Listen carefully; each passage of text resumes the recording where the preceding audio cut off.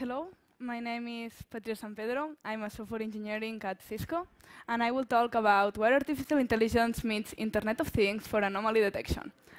Well, here my biography, if you are interested, you can check out on the website. But I will start my presentation talking about a number, 37,000 people per year.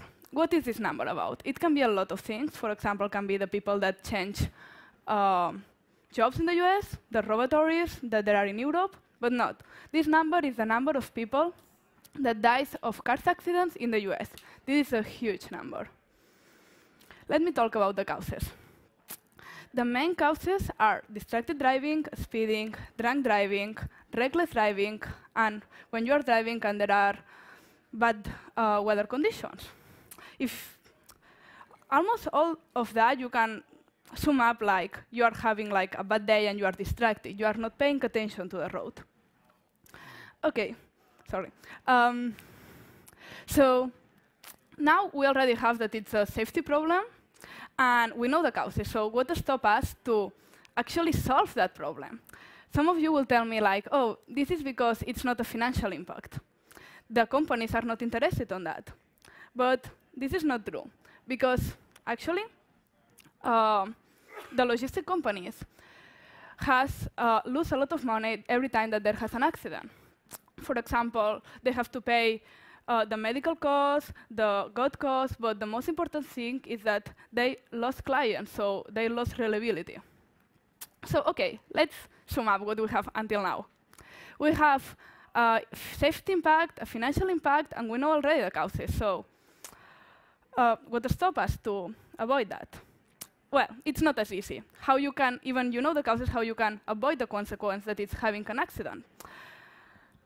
So in my team, we have seen that a lot of these accidents are caused because the driver are not paying attention to the road. If you are able to advise the driver that he's having a bad driving pattern when he's engaging that pattern, you will avoid the accident. So using that approach, we wanted to detect two of these bad driving patterns. That is tailgating and driving careless in dangerous condition. So in order to advise the driver when he is starting to do that. How we do that? In order to do that, we use artificial intelligence. We use two methodologies, machine learning for detecting tailgating and fuzzy logic for detecting driving careless in dangerous condition. Let me take you to a whole picture of my project. We have cars. These cars is sending nearly real data to our cloud. In our cloud, you can find two main things. The first one is the big data platform, where all the data is processing, and the anomaly detection application, where these patterns are analyzing in order to discover them. OK, which software libraries we use? We use, for machine learning, we use Lasagne. In the backend, you can find it Cyano. And we use fuzzy logic libraries, like Science Fuzzy. So OK, until now, from now to the end, I will talk about the use cases and what they are and how we actually detect them. So what is tailgating? I'm sure that almost everyone here have sometimes done tailgating. But let me take an overview. So it's when you are not keeping the distance between you and the car in front of you. So when you brake, the people in front of when you are tailgating, if the people in front of you brake, you have to brake. If you slow down, if the people in front of you slow down, you have to brake. But if the people in front of you speed up, you will speed up, because you are not maintaining the secure distance. This is a huge problem, because if the people in front of you brakes and you don't react on time, you will crash over. So how do we detect that?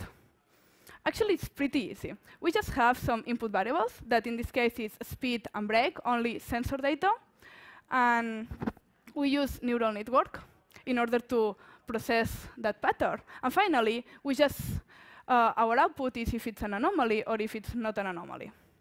OK, but now you can ask me, how you can know a pattern if you only have one instance value? But that is because we not only have one instance value, we have 100 values of speed, 100 values of break that are correlated between time. And we actually use a specific type of neural network, that is recurrent neural network. This neural network, it's nice because has memory, so it's be able to understand that maybe the first value and the 30 value has a correlation between them. So we already detect the tailgating. Our accuracy for that, it's pretty nice. It's 99.1, and the most important thing here is that all the errors that we have are false positive. So let's talk about the second use case, driving carless in dangerous condition. But first, let me ask you something. If I'm telling you I'm driving 49.9 miles per hour, maybe you tell me I'm driving fast. Maybe you are telling me that I'm driving slow. But I'm sure that I'm driving as much fast as if I'm driving 50.1 miles per hour. This is because our brain is able to understand these degrees of truth. But if you probably ask a computer, maybe they will not understand that because they work with Boolean logic. So you just have some slots, and if you jump to the next slot, it's done. So maybe I will be in the first value, I will be driving distance, but in the next value, I will be driving high speed. For this reason, we decided to use fuzzy logic. Fuzzy logic. This be able to, for example, if I'm driving 45 miles per hour, I will be driving more like 20% descent speed and 80% high speed. So it's be able to understand exactly how our brain works. OK, so now that we understand how fuzzy logic works, how we detect exactly that bad driving pattern. So in order to do that, we define variables using this logic, the speed of the car, the current condition, and the current weather. And then we just use some rule-based case that everyone will understand. If the speed is high and the condition of the road are poor, and the weather is sunny, then it's unsafe to drive. So here is how we detect this bad driving. Let me take you an overview of what actually the workflow of my application goes. Where our cars are sensing data. In this case, we are sending the speed. Big data analytics platform analyze it and sending to the anomaly detection application. They, as the real APIs, like Google Maps and etc., real-time contextual data. And with that, we are able to detect in 0.1 second if it's a bad driving pattern or not. So as I already have time, because I want to give you an overview how you can use fuzzy logic using Python. Because machine learning, you can find thousands of tutorials on internet. But I think that fuzzy logic is really interesting. So we just define some variables.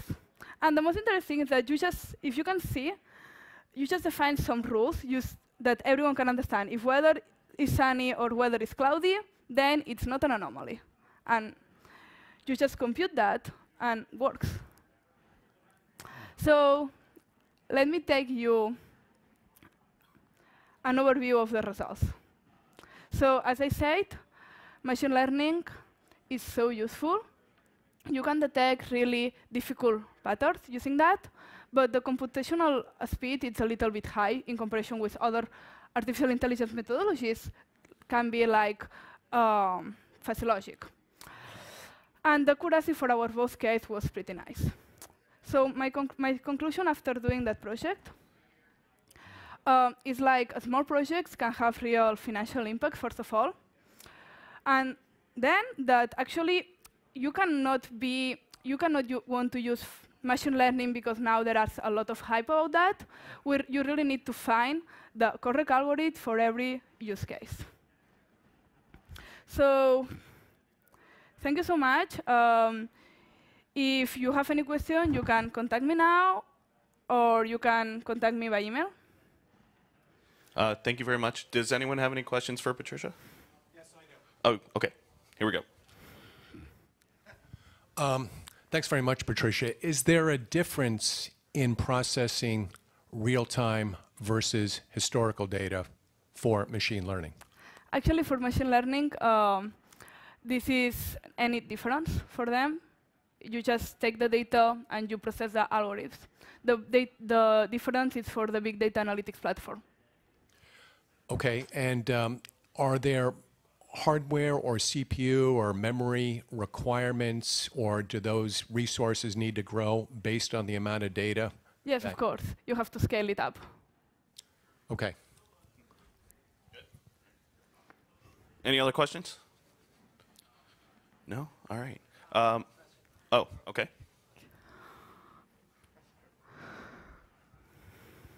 Yeah, hello, Patricia.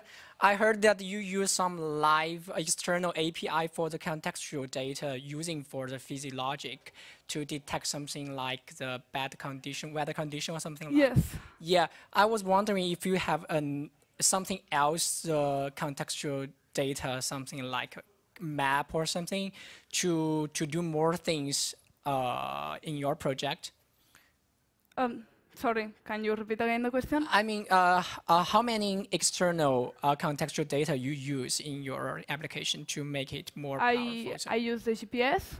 That basically, with the GPS, allows me to know the weather and the current road conditions. So I just use two different APIs. But the contextual data is only GPS. So does it mean you or the physiologic things will do the live analysis, or you can do historical analysis as well? I can do both. Okay, thank you. Thank you. One more question. The data that you were using, is it actual data collected from automobiles, or where did you obtain the data set to feed into the system? The data we use, we have OBD in the car, so our teammates has driving with this OBD, so we collect this data and we mix it up using also some open source self-driving cars that Udacity has put it in the GitHub. We mixed it together, but basically our main source is the OBD that we have in the cars of our teammates. So yes. Great, thank you. You're welcome. All right, cool. Thank you. All right, so that is the end of the IoT.